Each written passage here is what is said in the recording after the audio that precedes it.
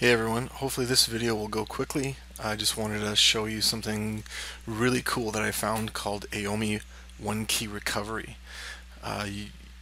It is a really neat program in that it creates a factory recovery partition or a factory-like recovery partition. So if you have like a Dell or HP, etc. laptop, they almost always come with a recovery partition rather than actually coming with any disks anymore. So what you would normally do is you would reboot your laptop if something went wrong, and it would usually give you an F11 prompt, and then you'd press that button and it would go into recovery environment where you can actually restore your laptop to factory settings. So this program actually allows you to do the same thing, which is really cool.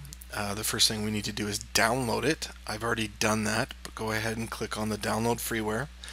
And I've actually installed it as well, but I went and put it into my downloads. So when it comes up, just go through all the prompts and install it like a normal program. I'm not going to do that now because I've already done it. So I'll go ahead and show you what it looks like. And I'm running this on a virtual machine, as you can see. And actually I've gone through it once before and it works great. So what happens right off the bat is you have two choices: system backup or system recovery. So if you obviously if you are running this for the first time, system backup will be your choice. And you have two different choices within this next setup, and that's either backup system to AOMEI Onekey Recovery Partition, recommended. Now this is great if you have a single drive, just a C partition. If you have enough space, hopefully, AOMEI will actually create the partition for you that it requires to back up your entire system. So it's good if you've done a fresh install of Windows and you want to have your own recovery setup, so that if anything goes wrong you can go back to that. So you can get everything set up, drivers, any applications that you want to have, and then you'll click on this one or leave it on this one. And then the second choice is backing up to a different location, and that's what I've done because on this particular virtual machine I have a second virtual hard drive that I'm using as my backup point. So what I'm going to do, because I've already actually gone through the setup and the actual creation of my recovery, I am going to cut to the scenes that I actually created earlier that shows just the progress of it, and it won't take long, just so you guys have an idea of what it looks like. So I'll do that now so that you can see that, and then I'll come back when it's actually finished, and then we'll continue on from there. It came back into the Windows PE environment, and you can see that it's continuing on to do the image itself. Now this part, at least on the laptop, took a little bit of time. I did have almost 30 gigs on the hard drive of the Dell laptop, so it can take a bit of time to get this finished. So I'm going to stop the video again and you'll see me in a couple seconds. So everything worked really good with the image creation, or the recovery creation, but what I want to show you guys is what happens when you restart your computer.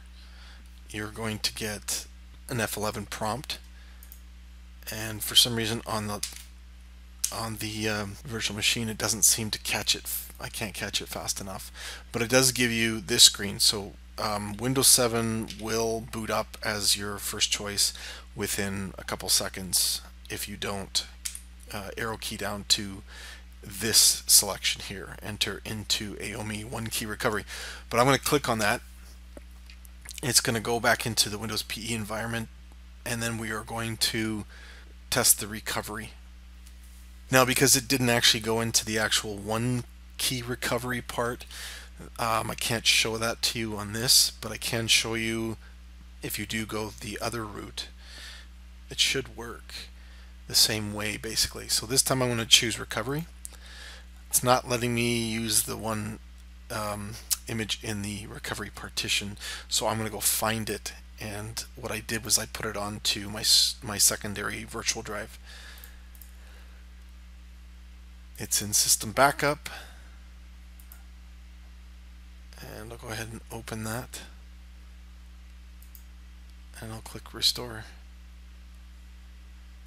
And now I'm assuming this will probably take several minutes to finish, so again I'm going to stop the video, and once I return I will show you the end results.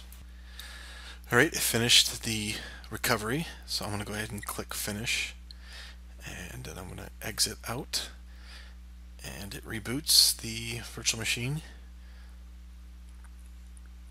That was unfortunately a roundabout way of doing the same thing.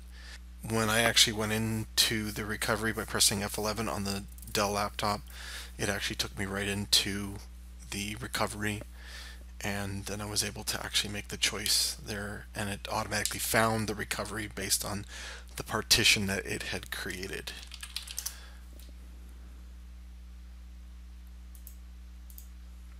Alright, we're back up and running again. No issues with it. Of course, I didn't actually change anything on the actual virtual machine, so I guess I can't really show you the difference between them. I probably should have deleted something or messed something up, but it actually does work. It works very well. It's a fantastic program. I hope that it helps you guys out, everybody out there who's looking to have a recovery on their computer.